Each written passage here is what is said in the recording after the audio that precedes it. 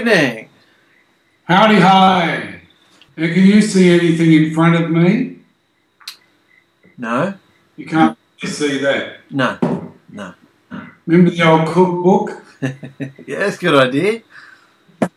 Wonderful. So I'm learning about keeping my head up. Yeah. That's great. And it sounds good? Yeah, it sounds great. Yep. Very nice. How are you feeling? Yeah, really good. Good. Had a bit of a nana nap this afternoon. Nice. Nice. Great, mate. You want me to introduce us or what? You want to do it or what? Yeah, well, I'd just like to make an apology first. Is that all right? Go for it. Well, first I'd like to welcome Craig and Kathy Jorgensen to the meeting, to this off the cuff, and I'd like to introduce myself, especially to Kathy and her friends. My name's Chris Hilton, and you all know Mark Davidson, of course. You'll say hello, Mark? Hello, Mark. You're supposed to say hello to Craig and Kathy. Oh, hello, Craig and Kathy. How's it going, guys? And friends. And friends. We welcome you all to Off the Cuff as brothers and sisters, and thank you for your instruction. I really enjoyed it. Right, so let's start. You ready to start, Mark? Yeah, beautiful. Okay. Welcome, brothers and sisters. The body needs to be spoken to. That's why we're doing this study. We're just picking out random scriptures that associate with different parts of the body, and we're looking at the teaching around each part of that body and bringing it in to the reality of maybe Yahusha speaking to us. Fantastic. Yeah? Yep. So that's how we're moving with this. They're just random scriptures. I'm not even touching the surface of the depth of the study that you can go into about the body. And we just want you to see that all through the scripture, parts of the body are mentioned, which give us teaching. So we believe that the body at this time and in history, especially prophetic history, needs to be spoken to. There's a lot of things that are going on in the body that should not be going on in the body, including myself. These things need to be said and known, so there is an obvious direction and standard we all need to understand that we have to come to. So we have to come to this place. We have to do it. Now the word overcome, it means to get to the place where your concern is more for your neighbour than yourself. That's the instruction to the body. We have to get to that place where we will love our neighbour more than our life. That our neighbour is more important than our life. Dwell on that, think of that. That's a very hard place to get to. Totally unselfish place. And that's where we're aiming. That's the purity that the Master wants in his body. And you can't do it without Yahusha. That's why we need to get immersed and get his power in us. The word Yisrael means to overcome with El. You can't do it of yourself. So these are two vital points in our study tonight. Okay? We don't take Yahusha's instruction seriously enough. Teachings are just knowledge to most of us, where they should be a reality. We hear the teachings, it's just knowledge. It's not our reality. It's just up here knowledge. It's not here reality. And that's where we have to get to take his word as our reality, not the reality that we see out there, which is fake. Most people are living a fake life, including Nazarene and Messianics.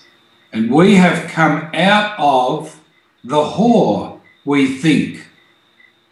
We have come out of her, but Yahusha isn't satisfied with us. He wants to clean us up. We have to understand that he's doing a job in us.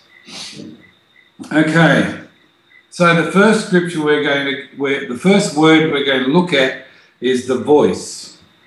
So we're still in the head. We haven't left the head yet from this teaching. The voice is in the mouth. So we're hoping we can get down your throat tonight and make you bring up stuff that doesn't need to be in you. But of course, only his word can do that.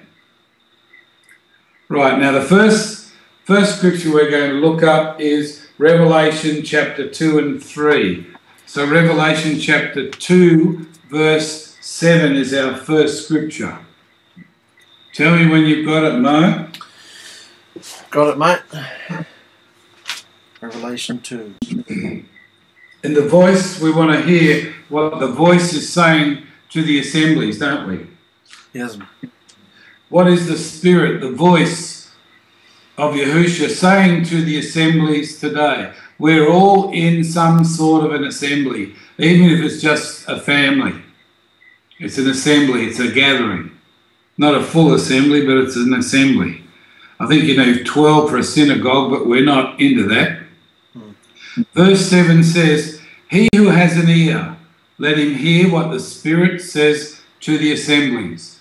Now we've got to look for the word voice in the text we're going to look at. So we're looking at text and looking at the teaching, and voice goes with what the Spirit is saying to the assemblies, does it not? Mm. To him who overcomes. So who has to overcome? We do. We have to overcome. To him who overcomes, I shall give to eat from the tree of life, which is in the midst of the paradise of Elohim. How good would that be? Mm.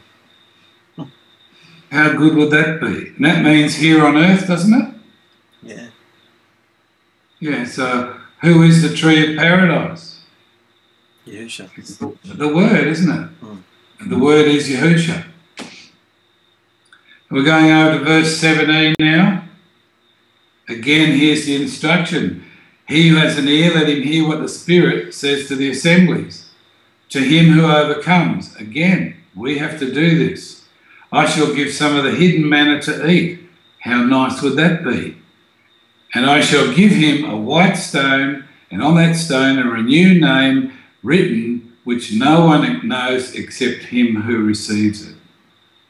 So the renewed name would be the name of Yahuwah going to Yahusha, because he came in the flesh and then he went back onto the throne, didn't he?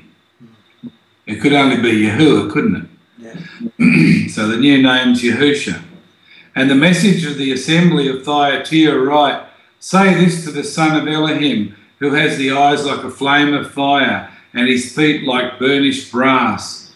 I know your works and love and service and belief and your endurance. And as for your works, the last more than the first. But I hold against you that you allow the woman Isabel, who calls herself a prophetess, to teach and lead my servants astray, to commit whoring and to eat food offered to idols. And I gave her time to repent of her whoring, and she did not repent. See, I am throwing her into a sick bed, and those who commit adultery with her into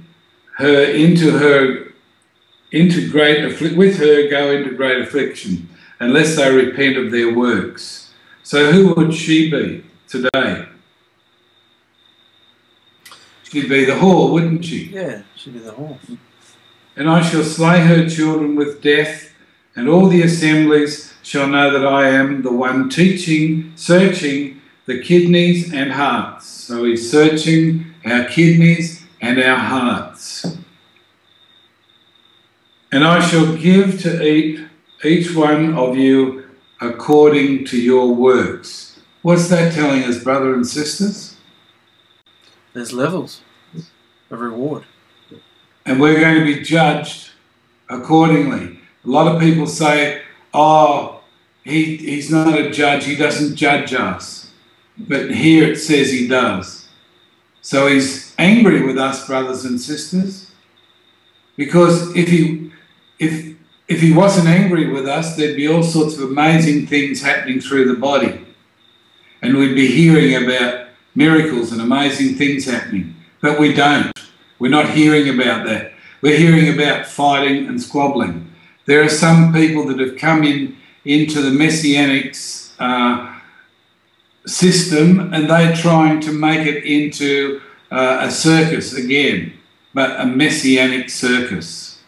They want to dominate and take over the same as the Christians have, and it will just be, instead of true Messianics, it will just be another sect from Christianity. So we don't want to get caught up in that. Okay, now we're going to chapter 3, Revelation chapter 3, and we're listening to what the Spirit is saying to the assemblies. And the messenger of the assembly in Sardis write, he who has the 7 spirits of Elohim and the 7 stars says this, I know your works, that you have a name, that you are alive, but you are dead. Wake up and strengthen what remains, as it is about to die, for I have not found your works complete before Elohim. Remember then how you have received and heard, what you received in the beginning and what you heard. And watch and repent. We have to be in that mode of repentance, willingness to see our wrong. If then you do not wake up, I shall come upon you as a thief, and you shall not know at all what hour I come upon you. Nevertheless, you have the few names in Sardis who have not defiled their garments, and they walk with me in white because they are worthy, in white. He who overcomes shall be dressed in white robes. If you overcome and you have that love for your neighbour, that you will consider them more than yourself, you'll get the white robe. And that's what you need to get to the wedding feast. And I shall by no means blot out his name from the book of life. So we need to have our name in the book of life. But I shall confess his name before my Father and before his messengers. He who has an ear, let him hear what the Spirit says to the assemblies. Again, the warning keeps coming and coming.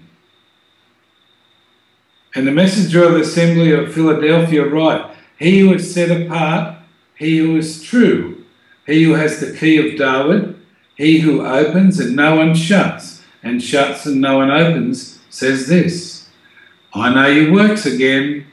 See, I have set before you an open door. He knows our works. He knows how we're living. He knows everything about us, what we think, what we feel. He knows everything. From everyone in the whole world at the same time, as my wife said to me this morning. What an amazing person to be able to do that. And he can. That before your open door and no one is able to shut it, that you have little power, yet have guarded my word and have not denied my name. See, I am giving up those of the congregation of Satan who say they are Yehudim, Nazarene Messianics. They say they are Yehudim and are not, but lie. That's what's going on in amongst us, brothers and sisters. We need to stop this. See, I am making them come and worship before your feet and to know that I have loved you. Because you have guarded my word of endurance, I also shall guard you from the hour of trial, which shall come upon all the world to try those who dwell on the earth. Just like Goshen, the land of Goshen was safe. It didn't get any of the plagues. None of the animals were dead. He has the power to protect us. So we need to overcome and keep precious his word and his name. Don't ever let go of it. Never, never, no matter what. Verse 11, see, I am coming speedily. Hold what you have, that no one take your crown. He who overcomes, again, I shall make him a supporting post in the dwelling place of my Elohim, and he shall by no means go out. And I shall write on him the name of my Elohim and the name of the city of my Elohim, the renewed Jerusalem. How marvellous is this? How wonderful is this? How incredible is this for us? Renewed Jerusalem, which comes down out of the heaven from my Elohim and my renewed name. He who has an ear, let him hear what the Spirit says to the assemblies. Here we go again. And to the messenger of the assembly of Laodicea write, the Amen, the trustworthy and the true witness, the beginning of creation, of the creation of Elohim, says this, I know your works, that you are neither cold nor hot.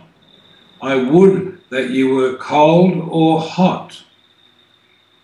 There's our instruction. He wants us hot for him or cold. That's what he wants. Which way? Okay? So because you are lukewarm, and that's what the body is at the moment. The body is lukewarm because they can't give up their desires of things from the world, what the world is offering. So because you are lukewarm and neither cold nor hot, I am going to vomit you out of my mouth. How would you like to be vomited out of his mouth? Where do you go from there? To what? What is the end of his vomit? Because you say, rich I am, how arrogant, and I am made rich, how arrogant, and need none at all, how arrogant, and do not know that you are wretched and pitiable and poor and blind and naked. I advise you to buy from me gold refined in the fire. What is gold refined in the fire? What does it mean? What is this gold refined in the fire? Mark, you're going to look up those two scriptures. Tehillim 119, verse 72. The Torah of your mouth is better to me than thousands of gold and silver pieces. Okay, so we can see that his word is better than silver and gold. It's more precious. It's more valuable to our being, to have that word in our being, knowing that is life to us. It's more precious than what the world can offer us. We have to overcome this. And Mishlei 30, verse 5. Well, there's also verse 127, which says, 127.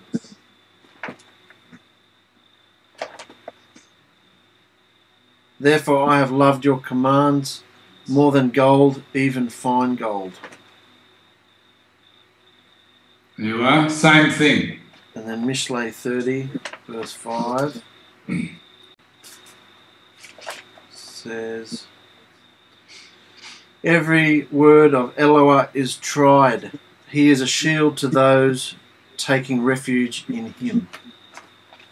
He's a shield to us taking refuge. Every word, if we take it into us, we're taking refuge in him. And every word has been worked to its fullest capacity so that we know the end of it and the beginning of it. And we know that it's very powerful and will work, especially if it's used in love. So that's how precious the word is to us. Now, brothers and sisters, I want to ask you, is the word that precious to you? You might say, oh, yes. and it's from your mind. Oh, of course, it's so precious and it's from your mind.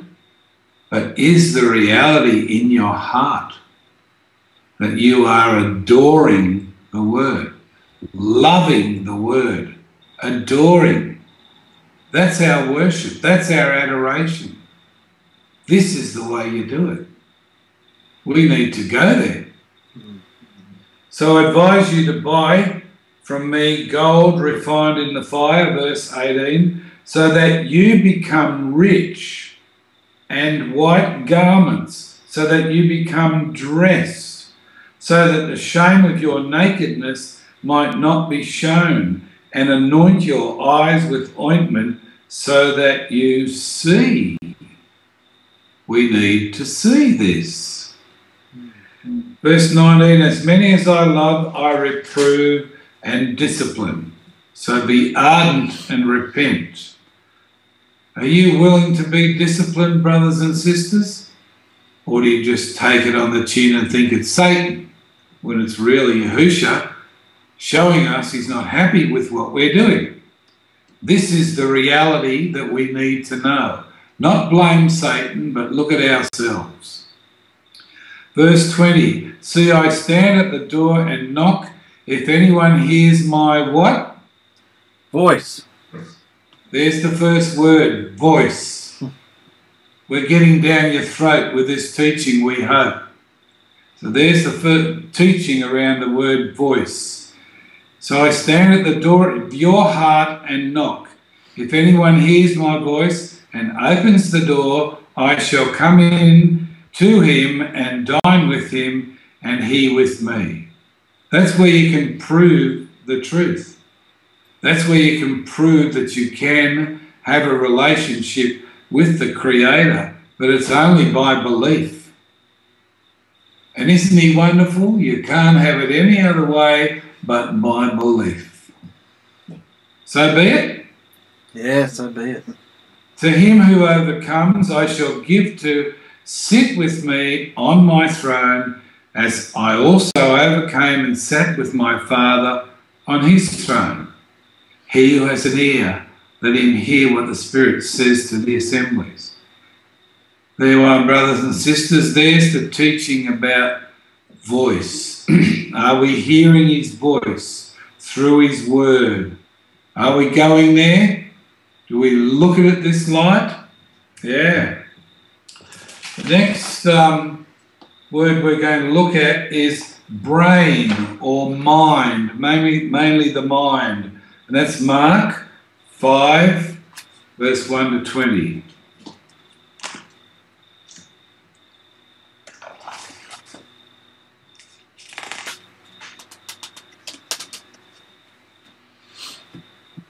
Yep. Now this is after Yahusha calmed the storm. He walked on the water. He came in the boat. He calmed the storm and stopped the waves. And then the boat came over to the Gadareans.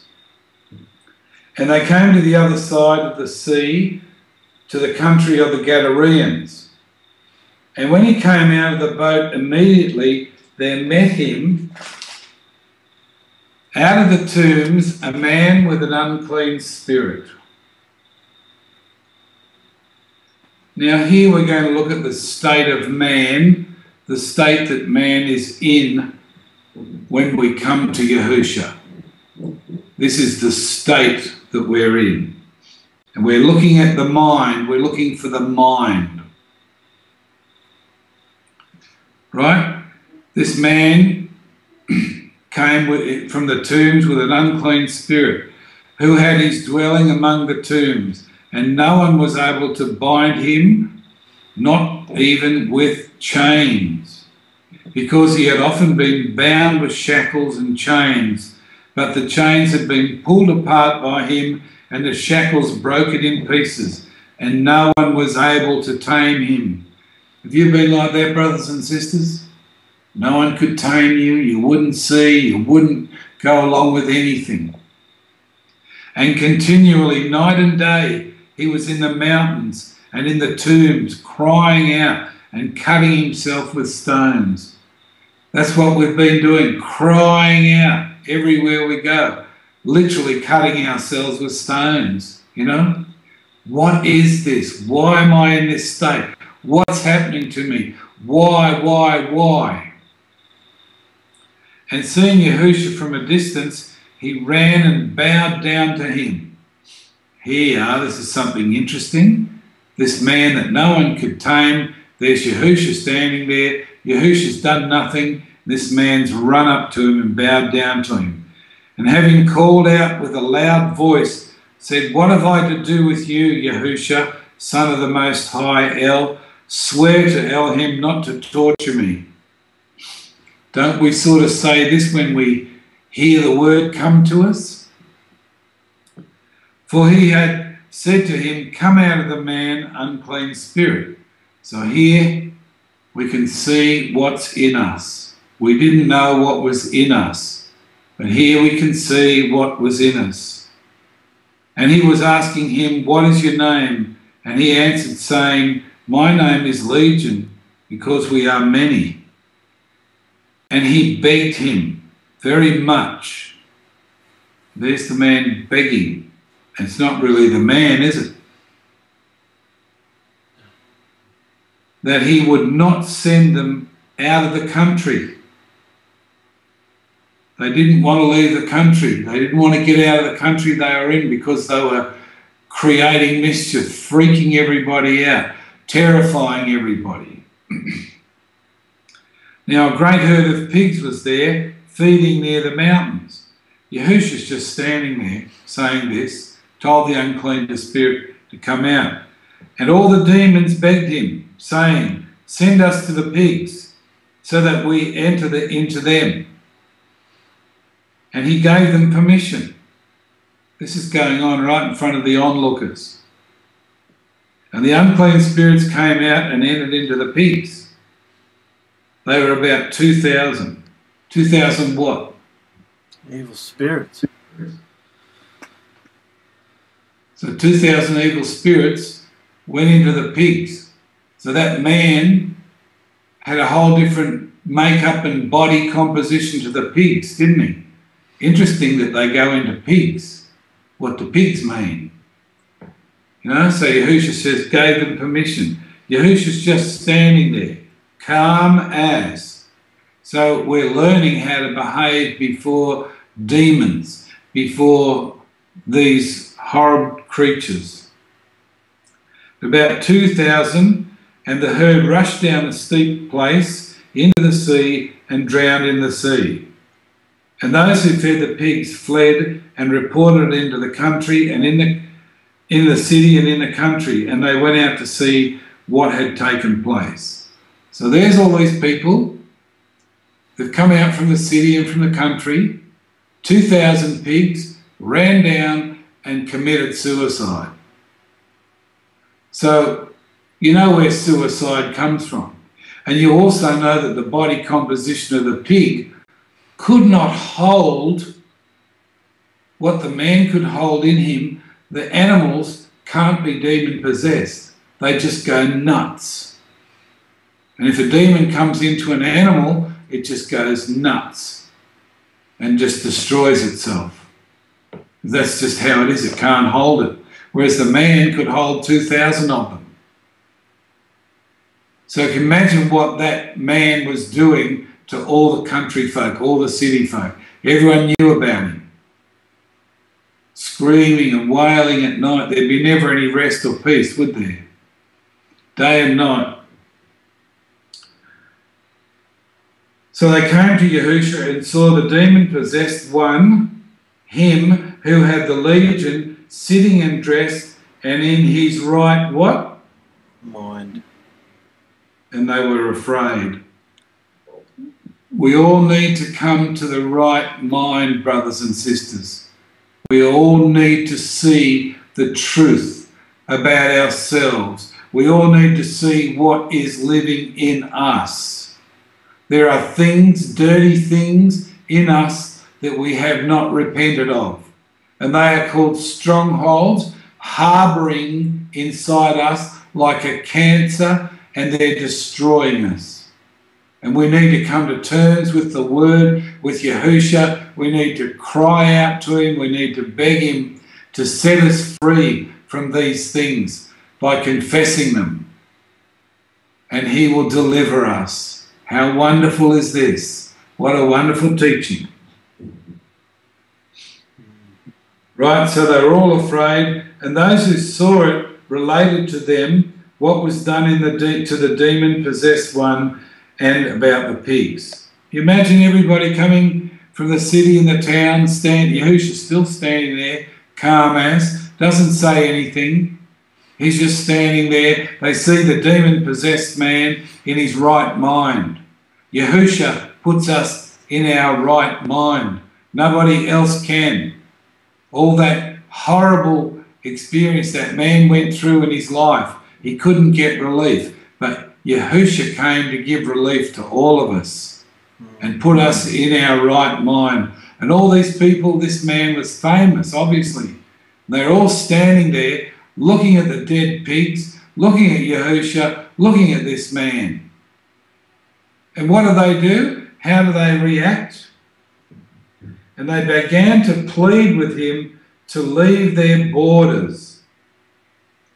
They were so freaked out, they wanted him to go away because it was so overwhelming. Because the emissaries that are with him, they just come out of the boat where he walked on the water and stopped the waves. And they're just, shocked out of their heads. And so they see all this happen. They probably knew about it. Yahusha knew about it, of course. But it's all in his plan. Everything's planned. Everything in your life is planned. He knows everything. Right, then we go on further in verse 18. As he was entering into the boat, he who had been demon-possessed begged him that he might be with him. So he wanted to be with Yahusha. And Yahusha did not allow him, but said to him, "Go home to your friends and report to them what the Master has done for you and how he had compassion on you." You see, the people couldn't stand Yahusha being around them. They were terrified that they might have demons too. So they asked him, "Please go." But he left a person there to witness for him. He wasn't worried. Right. And he left and began to proclaim in Decapolis and all that Yahusha had done for him, and all marvelled. Everyone was in shock. Everyone was marvelled because he was in his right mind. Yahusha put him in his right mind and gave him a job to do to help those around him. And he took it on board and did it because he was so grateful for the deliverance. Are you grateful for your deliverance, brothers and sisters? Do you treasure your deliverance? That you actually have been delivered from wickedness and evil? Do you realise what he has done? Or are you still going on in pettiness? We need to grow up and understand that pettiness and arguing and fighting is demonic activity. It's strongholds. We should love our brother and sister. And this is what we have to do to overcome. The body needs to be spoken to. How am I going, Kathy? We love you, Kathy, and your friends. Right. So be it. So be it. The next part of the body, we're still in the head. We're going to look at the blood. And that's in Mark 5:21. But I looked up a scripture in Luke, and when I looked it up, I realised it was the same chapter as we just looked at, and it followed on from there. So I thought I'd follow on from where we are. And so that goes to the end of the chapter. We'll see what's going to happen next with Yahusha. Wherever he went, whatever he did, amazing things happened. And he said it's going to happen to us. But do we see it? Do we see all this happening in the body? No. Not yet. Not yet. We have a lot of overcoming to do. He's dealing with us, with the assembly. He's dealing with us. We need to clean out so that we can come into this place. Right. Verse 22. Yeah.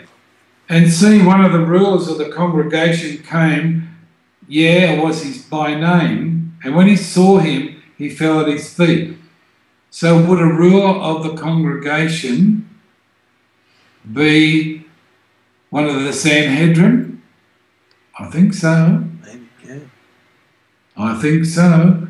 And here he is, begging, bowing at his feet, Yahusha's feet, and begging him strongly, saying, my little daughter lies at the point of death. Come, lay your hands on her and heal her, and she shall live. So Yahusha says, yeah, straight away, I'm on the way. Come on, boy, show me the way. And he went with him, and a large crowd was following him, and they were thronging him. Yahusha was lovely. He just went bang. He responds to everything like that. He wants to show us. He wants to win the battle. We have to be like this. We're in a battle, and it's against evil taking over the mind and the bodies of people trying to destroy them. Right. And he went with him, and a large crowd was following him, and they were thronging him. That would mean that they were so excited they were touching him and pushing him, and everyone's getting pushed and thronged together, yeah? Mm. And he suffered much, verse 25, and a certain woman had a flow of blood for 12 years. Well, that would be a horrendous thing for her, and had suffered much from many physicians, like today. You go to see the doctor, he gives you pills, they had side effects, and the side effects need more pills to counteract those side effects, and then you eventually die. You know, those naturopaths are very good today. Just want to say that. And spent all she had or spent all that she had and was no better, but rather became worse. How about that? She became worse from seeing the doctors. Having heard about Yahusha, she came behind in the crowd and touched his garment. In the other chapter in Luke, it says she touched his zitzit. You know we should be wearing zitzits, don't you? All the time. Wear our zitzits.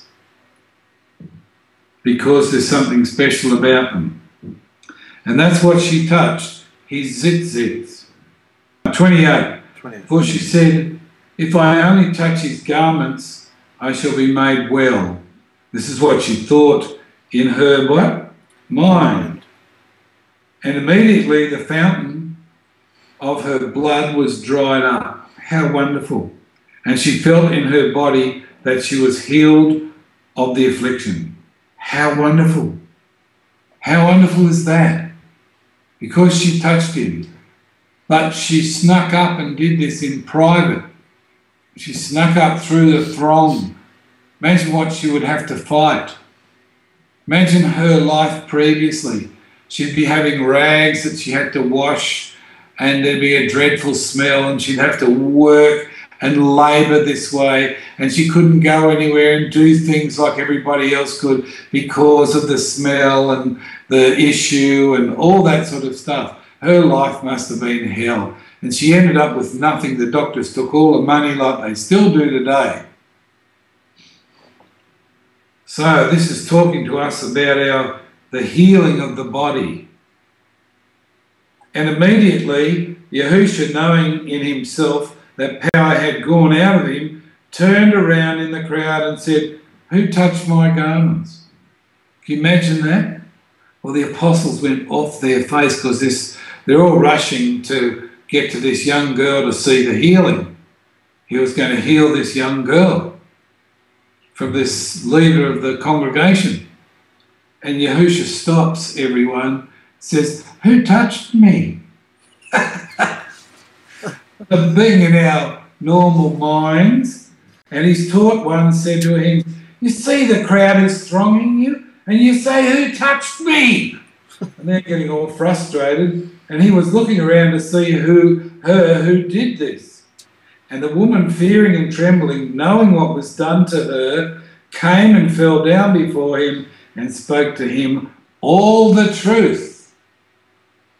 So she's telling everybody in the congregation, and he's making everybody know that he knows when power comes out of him. He knows when something's going down. You can't fool him. You can't get away with it. You can't sneak up on Yahusha. He's not going to let you. He wants to bring it out in the open, what he's doing. Yeah. So we have to be people ready to say what we're doing. And he said to her, look at him, isn't he wonderful? Daughter, your belief has healed you.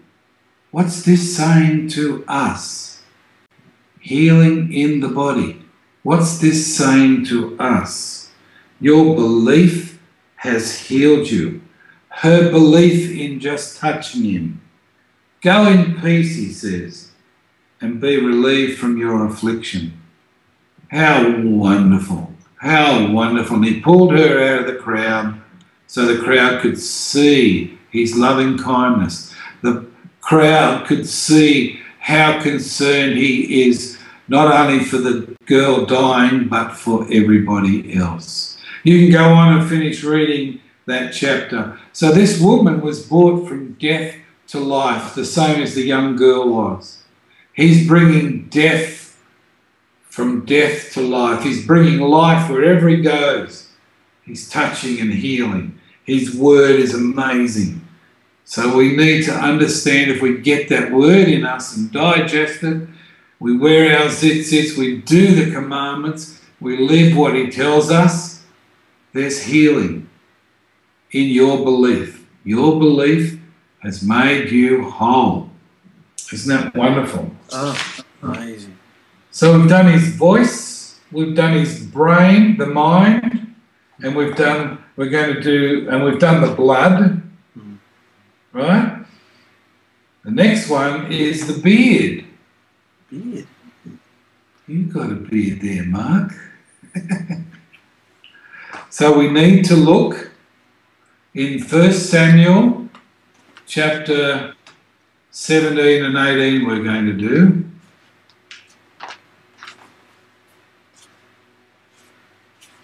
When you were saying about belief, it wasn't just good enough for her to sit there and believe that Yahusha would heal her. She had to go and she had to act on it. Yeah. So belief means obedience, doesn't it? Yep. Mm. Wonderful. She had to actually participate. But she had no other choice, because she had set her mind on believing that if she did that she would be healed. So she had to do what she said. It wouldn't be easy for her going through a crowd, would it? No. But she got through, and he went zap. Who touched me? Isn't he amazing? Oh, we learn, because you know the scripture was written for those in the last days. All these stories, all this reality, right through the last 6,000 years, has been written for us in the last days, because of the massive evil that's going to come upon the world. Yeah. What? Massive eagle. Fantastic. Yeah. Well, it's a sign of Satan too, isn't it? It is, yeah. Very good. Yeah. Okay. 1 Samuel, chapter 17 and 18. So we're looking for the beard. What teaching are we going to get from the beard? Mm. Are you enjoying the teaching from all the different parts of the body? Oh, it's just amazing. You don't know where it's going to go, where it's coming from. Yeah. How about you, Kathy and Craig, and your friends? It's nice to meet people, even though you haven't met them, but you're making an association. Yeah. I hope you're enjoying it, guys. Mm. Right, so here we go. Verse 17. And the Philistines had gathered their armies for battle and came together at Soko, which belongs to Yehuda, and encamped between Soko and Azekah at Ephes-dammim. And Shaul and the men of Israel were gathered and encamped in the valley of Elah, and drew up in battle array to meet the Philistines. And the Philistines stood on a mountain on one side, and Israel stood on a mountain on the other side with the valley between them. So we got the situation that's going on, haven't we? Then a champion. We all need a champion. The body needs champions.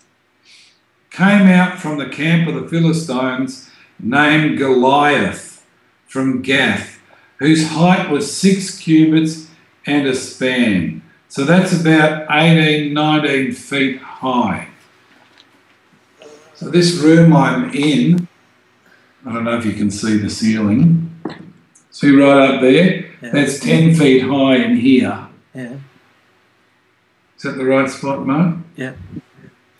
So that's 10 feet high in here, so it's double that. That's 6 metres. Yeah. Imagine a man that big coming at you. That's like 2 stories high. Yeah. He's a Nepo. Yeah, and he'd be like Matthew's size, but that big. Bodybuilder. How do I tell Matthew that? It's all right. Right.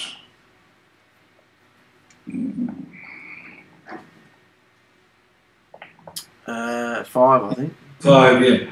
And a bronze helmet was on his head, and he was armed with a scaled armour.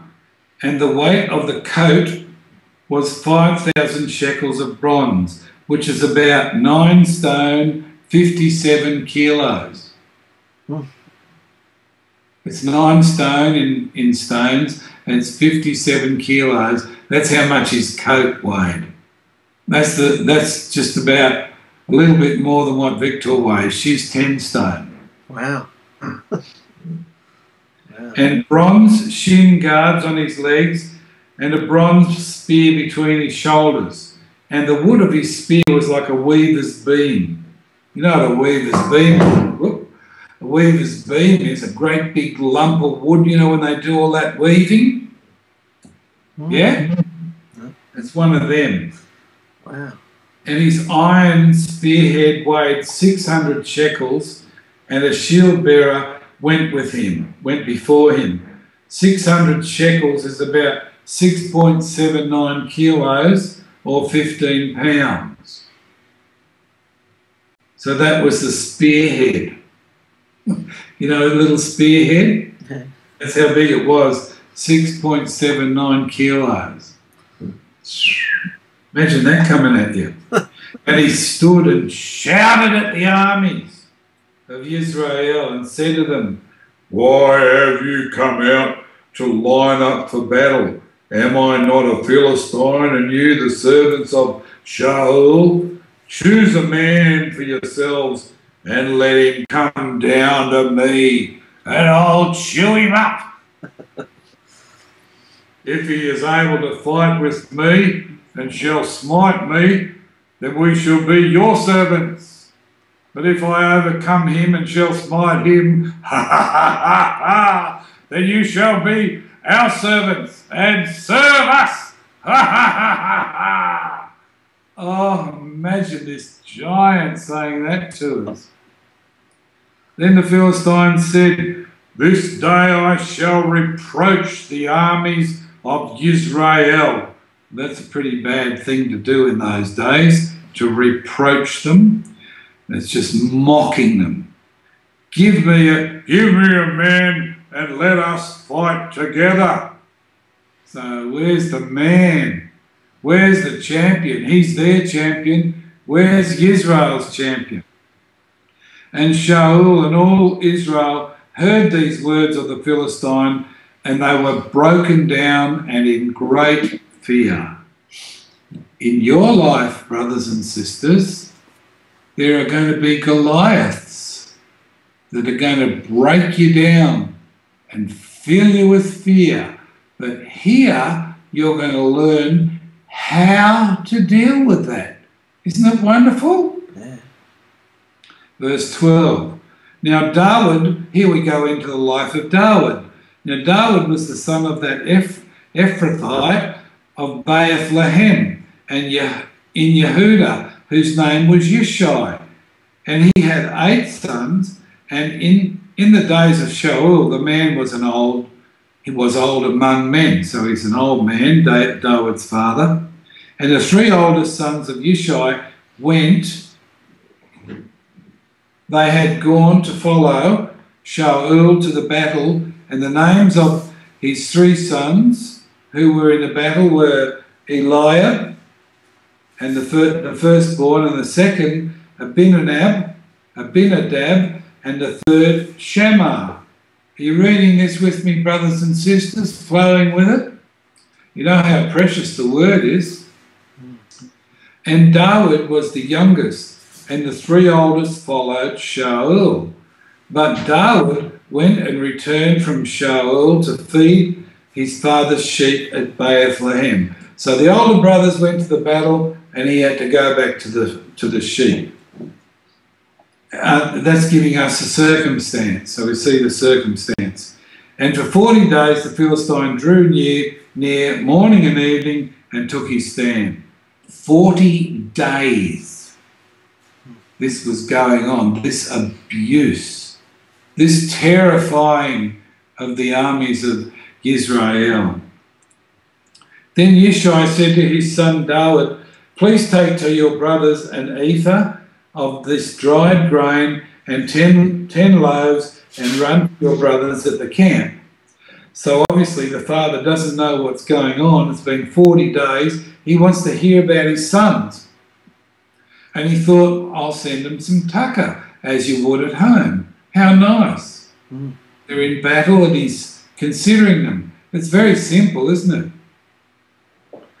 Verse 18, and take these 10 cheeses to the commander of the 1,000 and see how your brothers are and bring back news of them. So he's been given instruction from his dad what to go and do. For Shaul and they all, the men of Israel, were in the valley of Elah fighting with the Philistines. So they're all there, and David rose up early in the morning and left the sheep with a herdsman, and took, so this sheep is keep being mentioned, the sheep, all the time, and went as Yishai had commanded him. So he's commanded to go and do this. He was obedient lad. And he came to the camp as the army was going out to fight, and they shouted for the battle. And Israel and the Philistines drew up in battle array, army against army. And David left his supplies in the hand of the keeper of the supplies, and ran to the army and came and greeted his brothers. How you going, mate? How's all this? What's going on? You know, Dad wants to know. Dad wants to see how you are. And he was speaking with them and saw the champion, the Philistine of Gath. Look at David's attitude to it. Goliath, by name, coming up from the armies of the Philistines, and he spoke according to the same words, and David heard. So David heard all these dreadful things he's saying. And all the men of Israel, when they saw the man, ran from him and were in great fear. Wouldn't you? Wouldn't you, brothers of the assemblies? When you hear the Catholic Church or somebody wants to come and wipe you off the planet because of what you're saying and what you're doing, because you're going against them, and they send a champion to wipe you out, wouldn't you be afraid? So they were full of great fear because of this champion and the loud voice. There he is, 19 feet high, saying, imagine the echo of his voice, and when he hit the ground, bang. And the men of Israel said, have you seen this man who has come up? For he has come up to reproach Israel. And it should be that the man who smites him, the sovereign, is going to enrich him with great riches and give give him his daughter and give his father's house exemption in Israel. And David spoke to the men who stood by him, saying, what shall be done for the man who smites this Philistine and shall take away the reproach from Israel? Take it away, the reproach, the fear, the horrible thing. For who is this uncircumcised Philistine that he should reproach the armies of the living Elohim? Who is he? David's got a very different attitude to the rest of the army of Israel. He's looking at them all and he has a whole different idea. And the people answered him according to this word, saying, that is what was done for the man who smites him.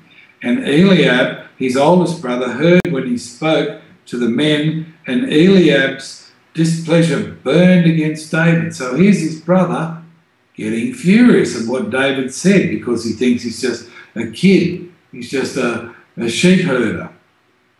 And he said, why did you come down here? And with whom have you left those few sheep in the wilderness, making him feel little like nothing? I know your pride and the evil of your heart, for you have come down to see the battle. You just want to check it all out and see it. You've snuck away and you're evil. You're doing the wrong thing. So this is the sort of temperament that was in the people, even in David's brothers. They were full of fear and anger and hurt and displeasure. And David said, now what have I done? Was it not but a word? He just said what he thought.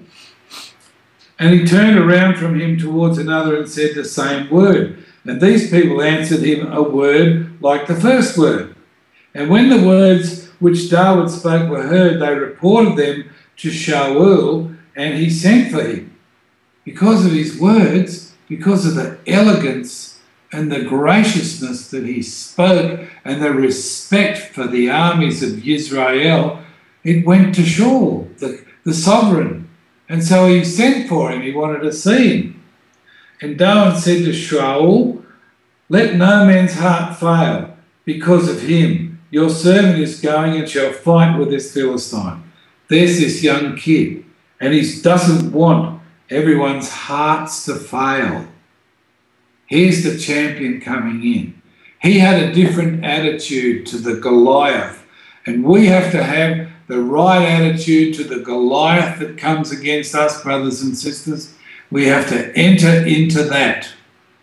This attitude, this is the way to come against your Goliaths. And they're all mindsets and hurts and upsetments trying to crash us down.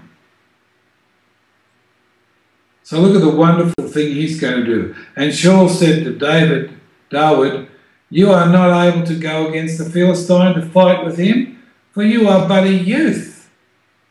And this man has been a man of battle since his youth. Then David said to Shaul, your servant has been tending sheep for his father, and when a lion or a bear came and took the lamb out of the flock, I went after it and smote it and rescued it from its mouth. And when it rose again, I caught it when it rose against me, I caught it by the beard. Here's the beard. You're excited to get beard, weren't you? Beard! Yeah. Great, mate. I caught it by its beard and smote it and killed it. Hey, this is the champion. He's already been trained. He's already been fixed up, ready to attack the giant, hasn't he? Your servant has smitten both lion and bear, and this uncircumcised Philistine shall be like one of them, seeing he has reproached the armies of the living Elohim. In a disgusting way, running it down, filling everyone with fear. That's Satan's work. We don't come into that. We ignore that. And David said, Yahuwah, who delivered me from the paw of the lion and from the paw of the bear, he does deliver me from the hand of this Philistine.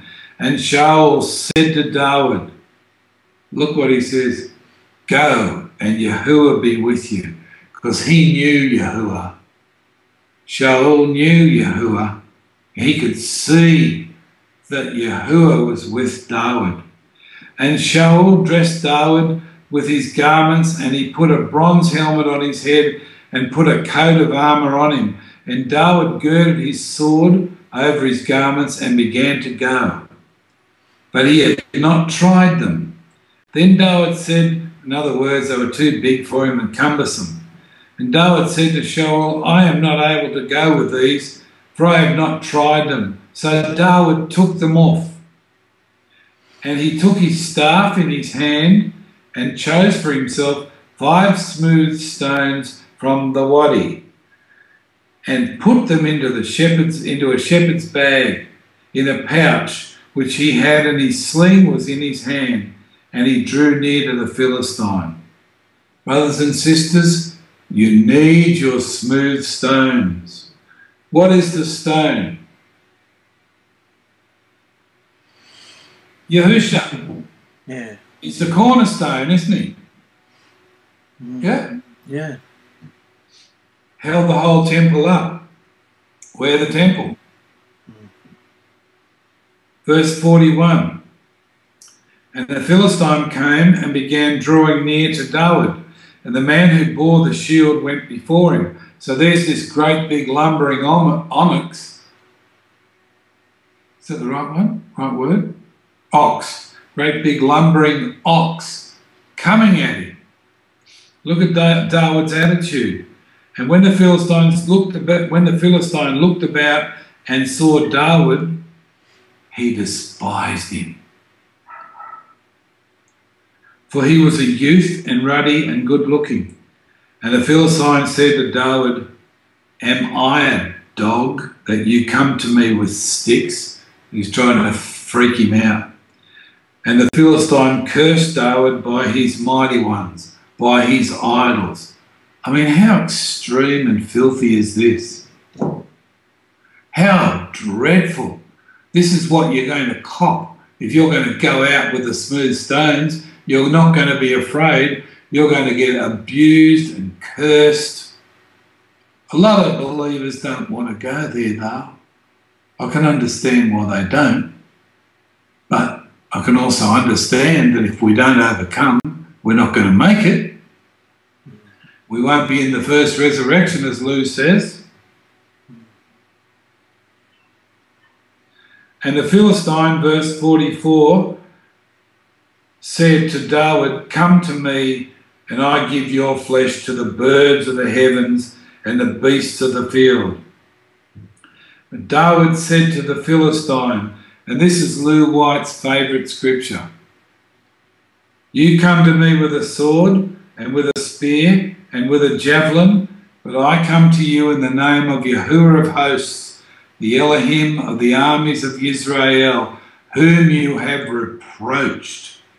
This day Yahuwah shall deliver you into my hand, and I shall smite you and take your head from you and give the carcass of the camp of the Philistines today to the birds of the heavens and the wild beasts of the earth, so that all the earth know that Elohim is Yisrael. How about that? That's the way to come at your Goliath, with the name of Yahusha and your belief. And all this assembly know that Yahuwah does not save with sword and spear, for the battle belongs to Yahuwah, and he shall give you into our hands. The battle belongs to Yahuwah. Whatever battle you're in, whatever circumstance that is a battle, it belongs to Yahuwah. Stick by the word. And it came to be when the Philistine arose and came and drew near to meet David, that David hurried and ran towards the army to meet the Philistine.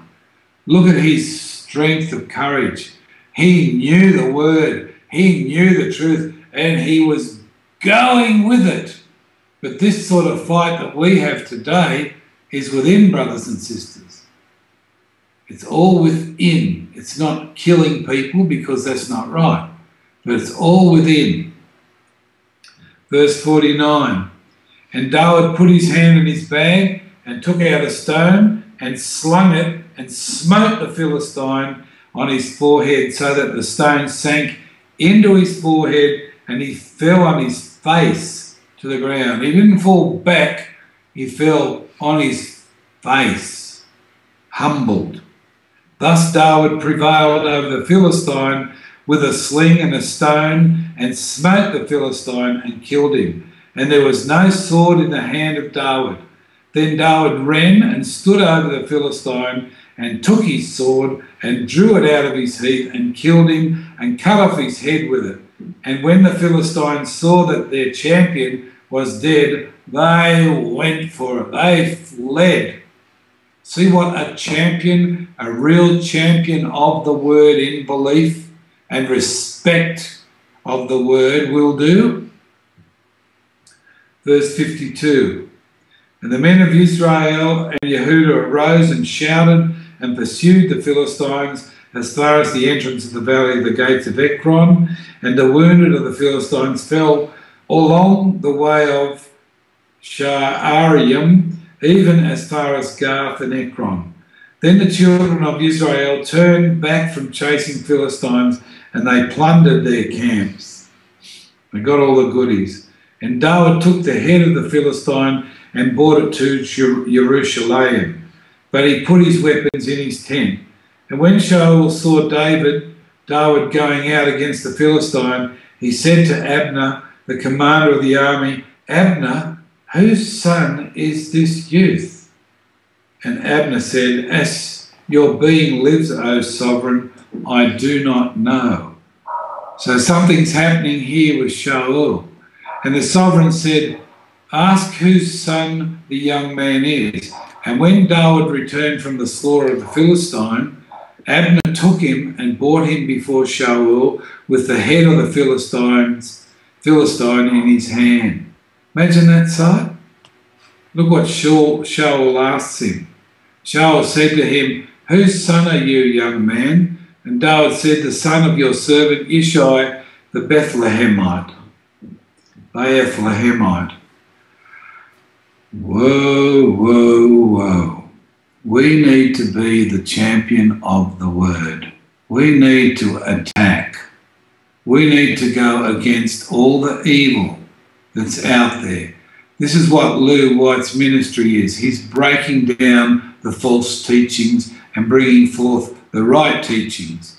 And there are so many Goliaths coming towards him. So many people that are stirred up and uncomfortable. For me, I can't see how they can't just love it, because the word is so amazing and so precious. I can't understand why they just don't love what he's saying, because I do. It brought me out of the bondage of the whore. It brought me out of the Pentecostal church. And I've come into the knowledge, this knowledge and the real name, and I've had the real immersion and the real experience, and you can hear his voice. Why wouldn't you want to hear his voice? Why wouldn't you want to have that relationship? So many people are just carrying on about stupid traditions that go nowhere. The body needs to be spoken to. The body is an idiot at the moment. We all need to get it together and come to unity and the right teaching. And this right teaching is coming forth now, brothers and sisters, not from me, but from Lou. This is just a little experience that we're going through here. I'd like you to read on to chapter 18, and it talks about Shaul and what he did to David, how he lied to him and tricked him, and he was against him for the rest of his days. And it also talks about his brother, Jehonathan, his son, Jehonathan, who just fell in love with David and made a covenant with him, a love covenant, like you and I have, Mark, over all these years. No matter, there's been so much that come against us, but they can't break it, can they? No. Nothing can break it. We're not giving in. We're having this love. It's right, isn't it, mate? And everyone's been jealous as hell about it and tried to stop it. Haven't they, Mark? Yep. So many people have done that. Where are they? How are their lives gone? Stuff. Where are we? Where are we? We're in what's it called? Goshen. Goshen. We're protected. We're looked after, and we're going on. It's coming forward. We need this love.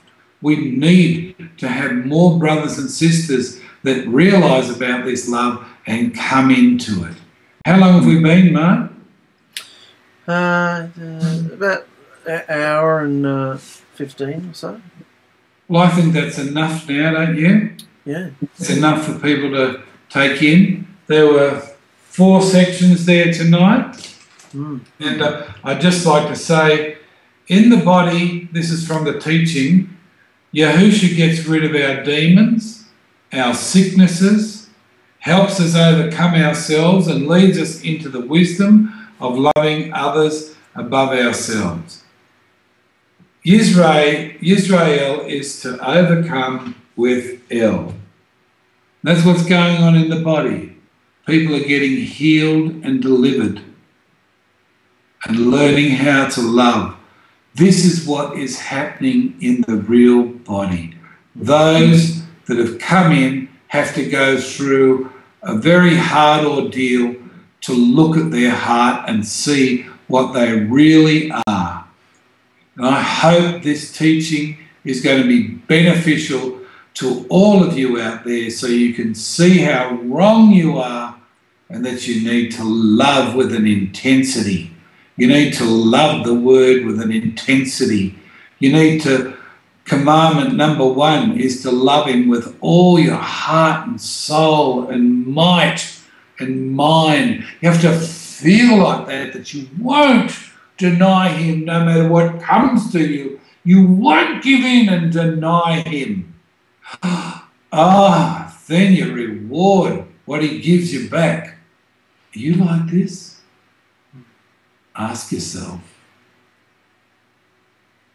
Okay, it was wonderful to meet Craig and Kathy Jorgensen and friends. Yahuwah bless you guys. I don't mind hearing from you again. It'd be great. Wonderful. Okay, we finished now, Mark. Haven't we? Yeah. Okay. Yeah. You want to give me any direction, advice? No, it's pretty beautiful. It's true what you said about the love covenant. As I remember 15 odd years ago, you said back when I was an idiot and smashing cars and doing all sorts of nutty stuff, and friends and family were all coming to try and complain to you about me, thinking you could change me, and you decided that you were going to stick by me. You said, I'm going to stick by Mark no matter what stupid things he does. I'm always going to be his friend. And that's, people don't do that. You know? That's amazing to me. So that's how we have to be. For others. Well, you're going to be doing that, aren't you? Yeah, I want to cry. I feel really touched by all that. It's amazing. Do you, mate? Yeah. Well, that's wonderful. It's so important to be in the love. Yes. Yes. You didn't realise what we had. No, but I know everybody was so angry. So furious. Still are. They still are. Still are. Aren't they? Yeah. I'm being hated because of my relationship with you. Yeah. Right? Yeah. They hate me. They hate what I do or what I say. But it's worth it. Because look what we have. Yeah. You know, as buddies. Just wonderful. And we've been through so much. Stop crying. We've been through so much. Eh? I'm not crying, it's just Emmanuel. All right. Emmanuel. Yeah. Yeah. Amazing. Yeah? You happy with that? Oh, amazing word. Yeah. Beautiful. What about that woman with the blood? Imagine 12 years of washing all those rags and everything. Oh, it'd be so horrendous, so filthy and dirty and depressing and, you know, getting on your sheets and getting on everything. 12 years. Imagine that, 12 years. Oh, What agony. And the poor guy in the tombs, all his life. Imagine the parents of that guy. Mm. And then they see him in his right mind. Oh my goodness. What about their hearts? Mm. How would they have felt towards Yahusha? That's an Exorcist movie they should make. That would be a beautiful movie. Yeah. They wouldn't go there though, because that's the truth. They'd rather do this stupid Catholic thing where people are crawling across the ceiling. It's Yeah. stupid. Yeah. Yeah. Mm. Yeah. But there's deliverance in the body, isn't there? Yeah. And that's what deliverance is.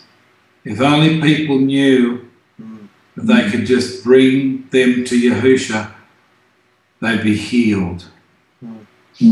Make the right commitment. He's not here to do all that, but in his body, if they come into his body, that can happen inside them. You can use all these things we're talking about if you want to. Yeah, just cool. you know, I don't mind whatever you want to use, whatever you think's well. Okay? Yeah. So look what you've achieved, mate. It's been lonely, hasn't it been lonely, Mark? Yeah, nobody understands. No. Nobody. That's why I think I just latched onto Lou, because he just understood as well. You can see his walk. Yeah. He just walked that walk, and he's got a sense. He's got a sense of humour about it. It's so important to have a sense of humour about it. Oh, if you can't laugh at yourself, where are you? Yep. Yeah. So. Imagine what's going to be said about this little number we've done tonight. Yeah. Yeah. That's not true. That's not what the scripture says. It's out of context. Yeah, what context? It's off the cuff. Yeah. Yeah. It's insane. We're not looking at the context. Yeah. We're just looking at an experience with the word. Yeah. It's a very simple, easy thing. Yeah. Yeah. And you can look up anything and find all your answers like this. You can get on there and Google stuff and find out. I had to find out those weights. Yeah. What about him? Yeah. 19 feet tall. Yeah. I wouldn't like to be standing behind him when he coughed in his pants. Blow you over. You think of the funniest things, don't you? Yeah, knock you over. You die of poisoning. I wonder how much stuff he drank and how much food he ate. Yeah. Oh, Well, he would have been a genetically modified person. oh my goodness, mate. It's insane. To think that they had to deal with things like that. Yeah. But you can take those experiences and put it today to the word, how we fight the battles. Yeah. Wasn't David amazing? Yeah. The compassion he had for the Yahuwah. Mm. Oh, I love that. And he just came into the camp totally naive. Yeah. And they're all going on and on and on about what's going to happen to them. And all he says is, what's going to happen to him if we kill him? But they hadn't thought of that. No. What's going to happen to him? That's right. That's all he could think of. Well, that's easy. I'll go and kill him. Yeah. It's amazing. There's so many different angles you can look at it all. It's like endless, isn't it? He's been trained going after bears and stuff. Yeah. You don't think of that, do you? Going against a bear. No. He's just ruddy and good looking and skipping around. Hey, Dad wants to know, how's it going, guys? Yeah. And how boring would it be sitting in the field all day with sheep? He'd be practicing his aim against hitting things off the rock. He'd be perfect shot. Yeah. You has prepared him. Yep. Be the best king like of all. he's prepared all of us. Yeah. We just have to find him. Mm. And David went there and then he saw what was going on and he remembered the bear and the lion I thought, oh, this is cool. We'll get in. Easy. Huh? Mm. No fear, just went in there, bang. Mm. Huh? That's what we need to be. Mm. You know, just go in there. That's what Lou's doing, isn't he? Oh, yeah. Just going in there. Fantastic. Mm. Fantastic. Yeah, he's speaking out more and more. You see his confidence going up and up and up and up. It's amazing things he says. Oh, Lou, let your confidence go up, mate. Yeah. Get in there and say it. Yeah. He's so sweet and gentle and lovely and speaks with such a soft voice. Oh, you know, I can go there. I can't. That's just his temperament, though. Yeah. I'm up and down all over the place. I couldn't just go in there. Yeah. Okay? Yeah.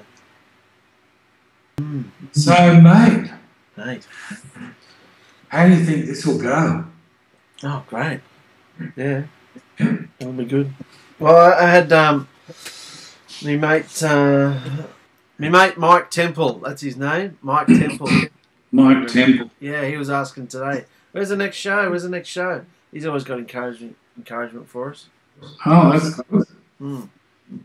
Yeah, so there's people out there that are just really enjoying the teaching.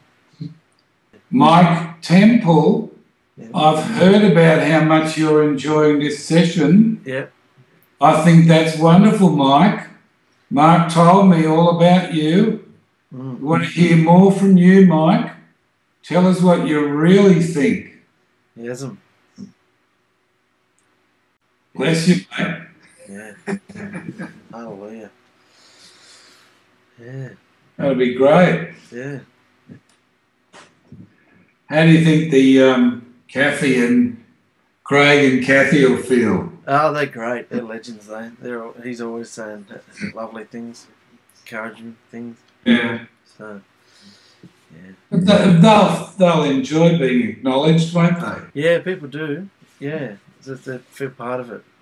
And they are part of it. Yeah, of course. Trying to bring the body together globally. Yeah. So, yeah. Now, Craig, I want Mark to tell you what he thinks about the teaching so you can see what he's got to say. Go on. Yeah.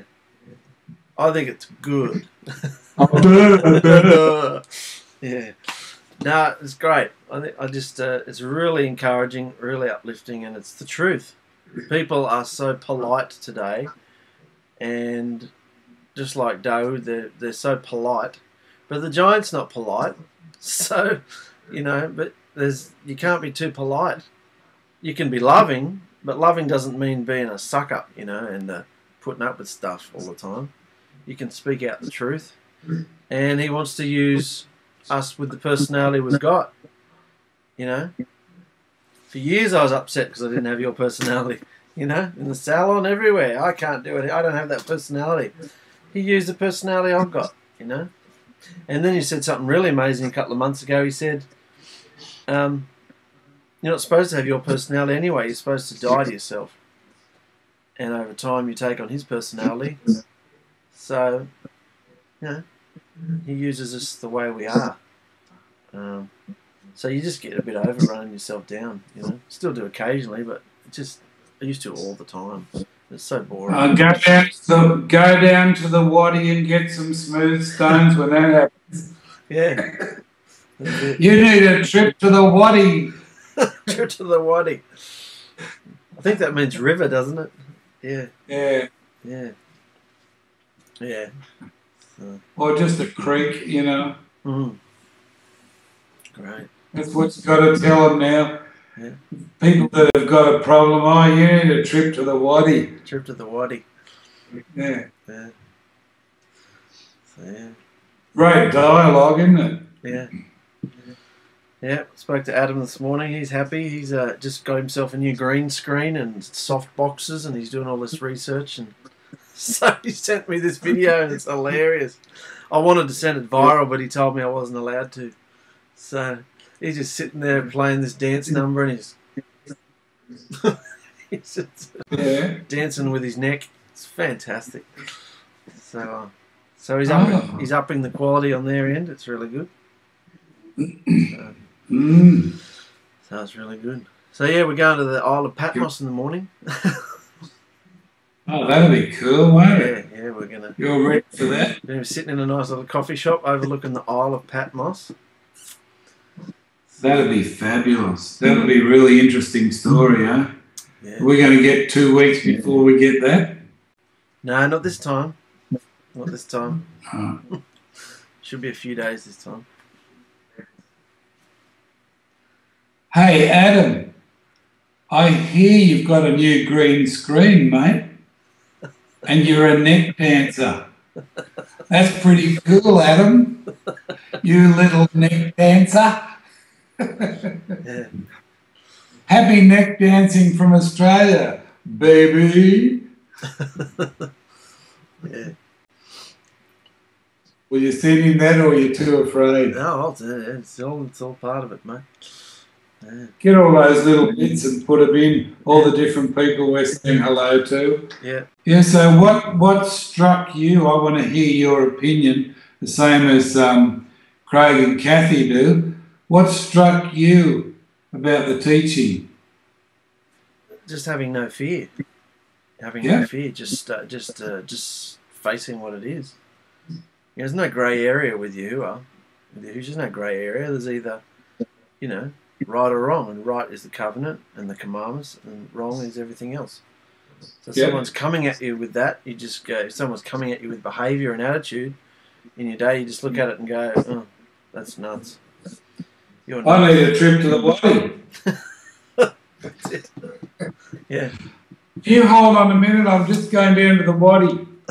I need to get some smooth stones. Yeah, and people don't face that in their day. They don't face that the spirit. Because you're going to get it in the head, the forehead. Yeah. Yeah. Come on. People don't face it.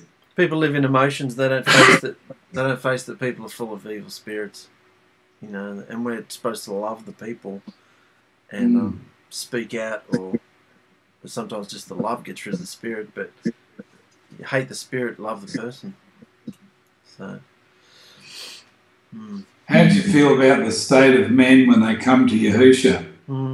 Oh, when you were saying that, about cutting themselves and crying out, why am I feeling like this and why am I feeling like that?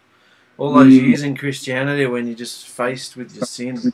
And every week you go along to circus and repent. And that's it. This week's different. I've overcome it. This week I'm going to be different. By the end of the week you've stuffed it again and you're just crying out, why can't I overcome the desires of my flesh? Why can't I overcome what's going on in my body? Coming to Yahusha, and boy, I tell you what, he batters you around until you've overcome, mate. I tell you what.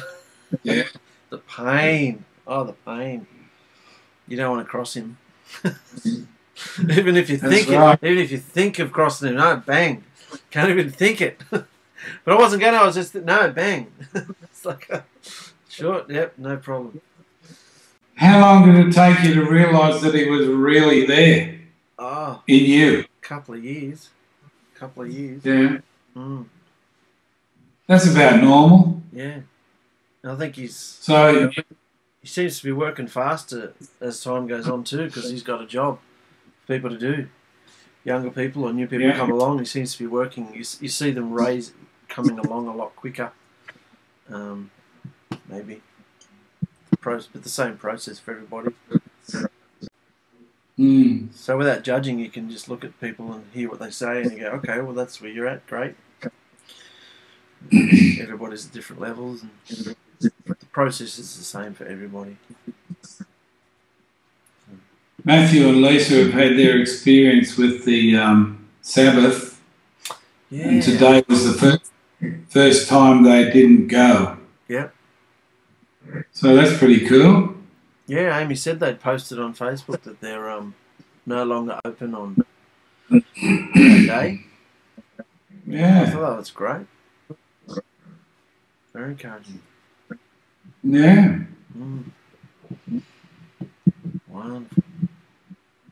Yeah, so there's some things you can put in that you think, not a doctrinal thing, I'm not going to doctrines, I'm just going to the Word.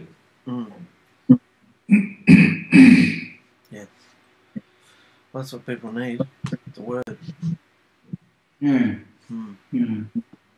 Well, you could talk about the struggle and the pain, like you said, what you went through with the pain. That was really good, what you just said. You know, dig that out, and if you want to add more to that, just get your message across from how you feel about what you experienced while we were going through it. Well, I also feel like soon, as it fits into the routine, I'm thinking also that Lou's pretty pushed for time, and so we've got that show, and we've got this show, and we've got seminars, and we've got the girls' show, and we've got. I'm just really, while I can now, and I don't know what's going to happen in the future. As my kids grow older, I'll need more time with them, but while I can do it now and push myself to do it, I really just want to dominate the airwaves as much as I can and put as much of a body of work out there as we can. I'm thinking also, and it came to me today while you were reading as well tonight, I should probably do something myself as well. I don't know who I would do it with yet.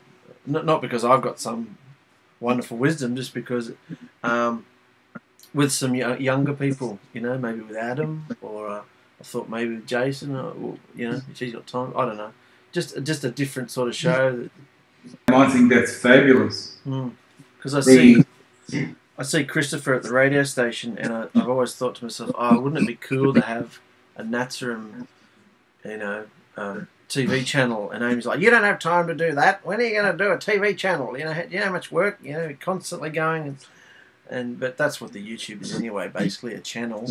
Yeah, but, of course. Yeah, and it's great. You're literally doing it, no? Amy said, we should do a show together. I said, oh, we could do that too. Her and I. Yeah. Why not? For married couples, you know, like just... So as ideas come along.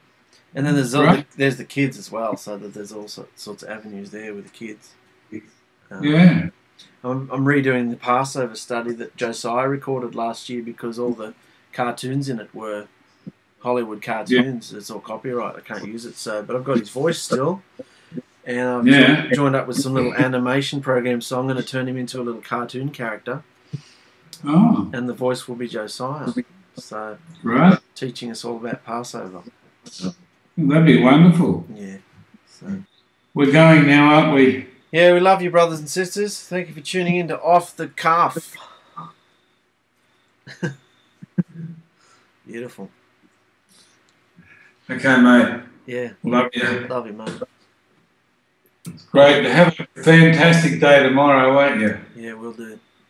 Yeah? I'll be in touch. Yep. Love you. See you, mate. See ya. Yeah. I know who you are. I know.